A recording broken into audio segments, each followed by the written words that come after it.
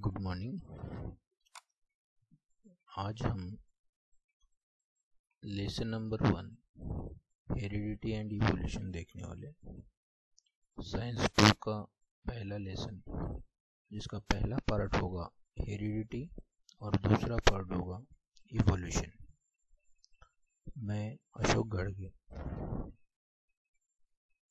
Before going to the lesson previous knowledge check करते हैं।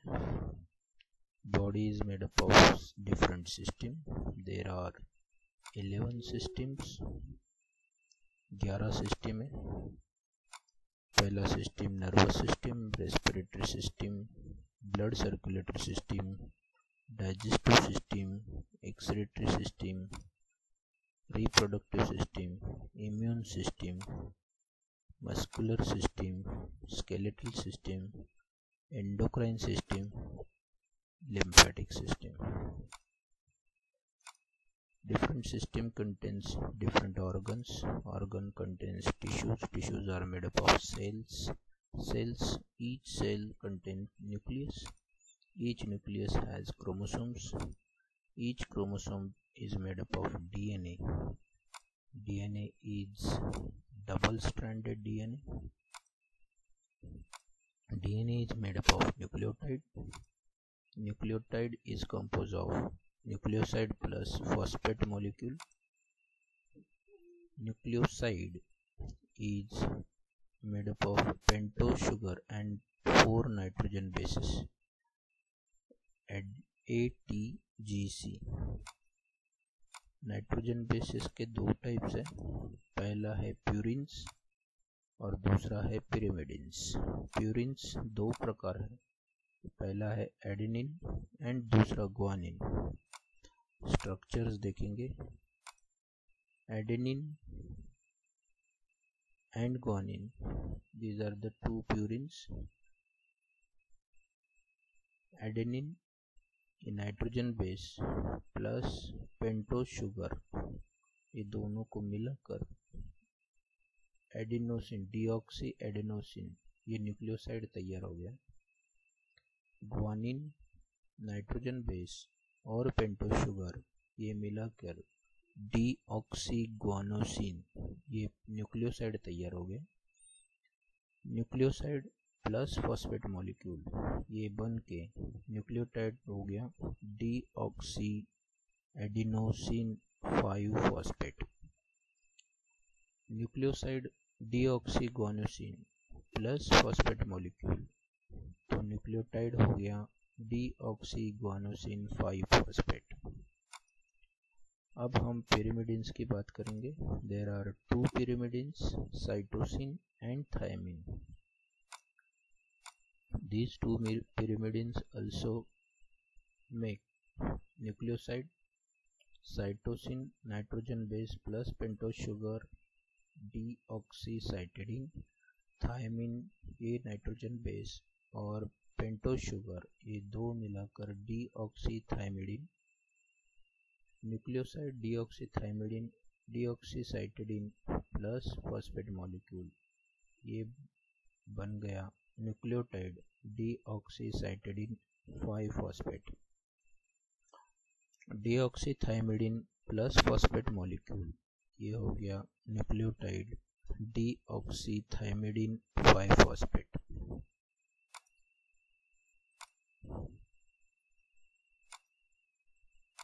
Now we are moving to the next concept, central dogma. Central dogma is the concept in which there are 3 processes.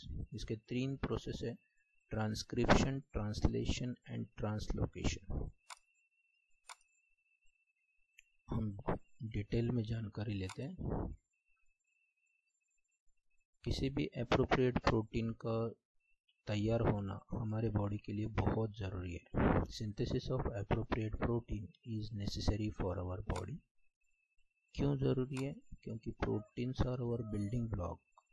They control various functions in our body and they give appearance to our body. Central dogma का definition है the process in which the proteins are synthesized from DNA through the RNA is called as central dogma. Short में DNA का RNA तैयार होता है और RNA का protein तैयार होता है। ये हो गया हमारा central dogma of molecular biology. अभी हम डिटेल में इसकी जानकारी लेंगे। DNA जो डबल स्ट्रैंडेड है, डबल स्ट्रैंडेड DNA जिसका एक लैडर के जैसे दिखाई देता है, तो एक line 3 prime and to 5 prime and, उसके exactly complementary 3 prime and to 5 prime and. DNA nucleus में रहता है। न्यूक्लियस में रहने वाला डीएनए से आरएनए तैयार होता है और प्रोसेस का नाम है transcription. The process is done with the help of RNA polymerase. RNA polymerase की हेल्प से ट्रांसक्रिप्शन का प्रोसेस न्यूक्लियस में कंप्लीट होता है। ट्रांसक्रिप्शन क्या है? The process of synthesis of mRNA, mRNA का तैयार होना as per the sequence of nucleotides on DNA. DNA के सीक्वेंस के हिसाब से एमआरएनए तैयार होना, ये transcription. Information about protein synthesis is stored in DNA. DNA के अंदर प्रोटीन तैयार होने की पूरी इंफॉर्मेशन रहती है। As per the sequence of nucleotide on DNA mRNA is produce. और न्यूक्लियोटाइड जो डीएनए पर रहता है, अकॉर्डिंग टू दैट एमआरएनए तैयार होता है। अभी डीएनए के 2 स्ट्रैंड रहते हैं। DNA has 2 strands but only one strand is used in this process. The sequence of nucleotides in mRNA is always complementary to the DNA. Only thymine is replaced by uracil in RNA. DNA में thymine रहता है और RNA में उसका replacement होता है और uracil, ये नाइट्रोजन बेस आता है। चलो नेक्स्ट प्रोसेस के लिए, जब एमआरएनए न्यूक्लियस में तैयार होता है तो ये न्यूक्लियस से बाहर आता है। न्यूक्लियस से बाहर आता है, उसके ऊपर कोडॉन्स रहते हैं। कोडॉन्स क्या है? These are the codes for each amino acid consist of 3 nucleotides and it is called as triplet codon. ये हमारे Indian scientist doctor Hargovind Khurana, इन्होंने कंट्रीब्यूशन किया था डिस्कवरी में। उनको उसके लिए नोबेल प्राइज भी दिया था अलॉन्ग विथ 2 अदर साइंटिस्ट। बाकी के 2 साइंटिस्ट के साथ साथ उनको नोबेल प्राइज दिया था। उनका इसमें बहुत सारा कंट्रीब्यूशन है। अभी एमआरएनए साइटोप्लाज्म में आने के बाद वो आरआरएनए के अंदर, राइबोसोम के अंदर, राइबोसोम्स आर बिल्ड फैक्ट्री, ये प्रोटीन तैयार करने की फैक्ट्री है। जो टीआरएनए के हेल्प से, टीआरएनए पे एंटीकोडॉन्स रहते हैं। एंटीकोडॉन्स क्या है? These are the complementary sequences of codon on mRNA. MRNA पे जो कोडॉन है, जो ट्रिपलेट कोडॉन है, वो उनके कॉम्प्लीमेंट्री सीक्वेंसेस जो टीआरएनए पे प्रेजेंट है। अभी टीआरएनए के कॉम्प्लीमेंट्री को एंटीकोडॉन एमआरएनए के कोड के हिसाब से टीआरएनए अमाइनो एसिड लेके आता है और अमाइनो एसिड को एक साथ करके एक स्पेसिफिक प्रोटीन्स तैयार किए जाते हैं और इस प्रोसेस को बोलते हैं translation. What is translation? Translation is the process in which amino acids brought by tRNA, tRNA लेके आता है amino acid as per the anticodon on tRNA, tRNA के ऊपर anticodon है और amino acid उनके हिसाब से उसका एक सीक्वेंस है और bonded together by peptide bonds। ये पेप्टाइड बॉन्ड से बंधे जाते हैं amino acids with the help of rRNA. RRNA इनको बांधने का काम करता है और ये सब होता है राइबोसोम्स में, उसको बोलते हैं translation. The mRNA form in the nucleus comes in cytoplasm cytoplasm में आता है न्यूक्लियस से वो निकल के, और ये एक कोडेड मैसेज लेके आता है अमीनो एसिड के लिए।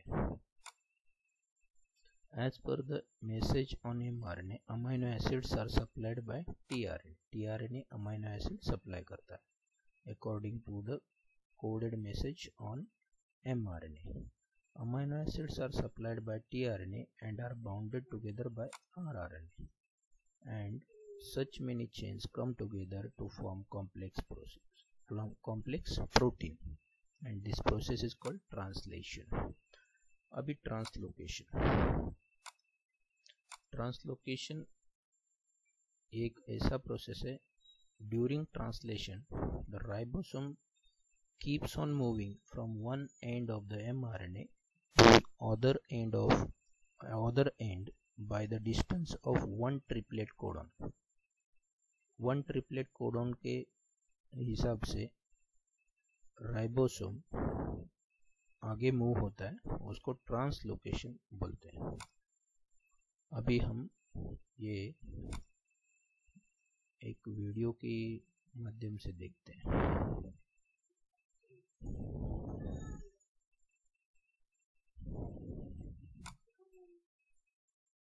Here is a cell, the basic unit of all living tissue. In most human cells, there is a structure called the nucleus. The nucleus contains the genome. In humans, the genome is split between 23 pairs of chromosomes. Each chromosome contains a long strand of DNA, tightly packaged around proteins called histones. Histone protein.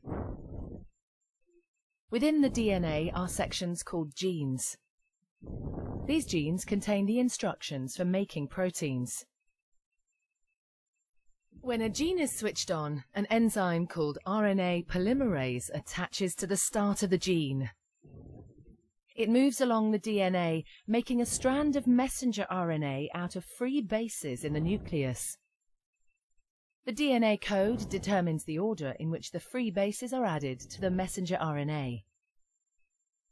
This process is called transcription. mRNA.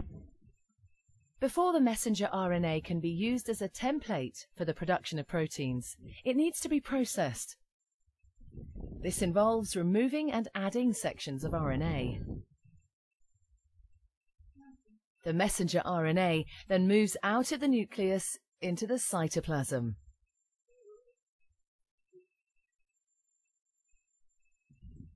Protein factories in the cytoplasm, called ribosomes, bind to the messenger RNA. The ribosome reads the code in the messenger RNA to produce a chain made up of amino acids. There are 20 different types of amino acid. Transfer RNA molecules carry the amino acids to the ribosome. The messenger RNA is read 3 bases at a time. As each triplet is read, a transfer RNA delivers the corresponding amino acid. This is added to a growing chain of amino acids. Once the last amino acid has been added, the chain folds into a complex 3D shape to form the protein.